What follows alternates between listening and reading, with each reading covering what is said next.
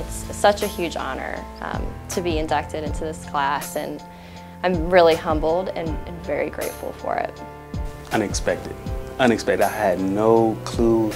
I had no interest or anything that I would be inducted to a Hall of Fame. Yeah, honestly, I was in shock. It's not something that too many people get to have that phone call to where, hey, you're going to be inducted into the Xavier Hall of Fame. I was truly honored and humbled, and when I told Meredith, my wife, we were just over the top and thrilled.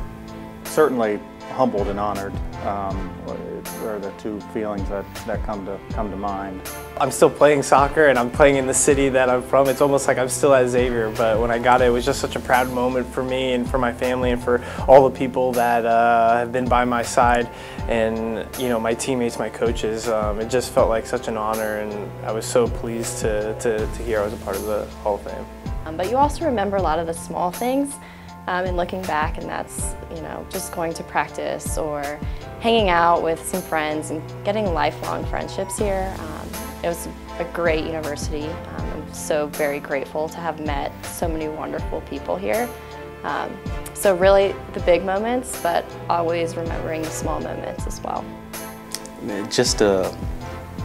was just a family atmosphere. School was real small, not like it is now. It's huge, but everyone knew everyone, and then the team, the cohesiveness that we had and we shared, it was like a brotherhood.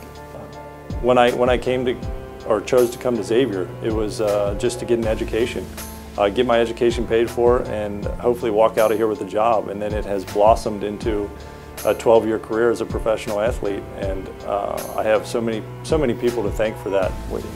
It's great to see.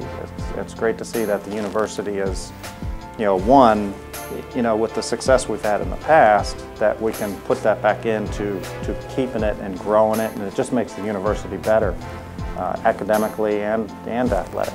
I love seeing all the improvements and the advancements to our school.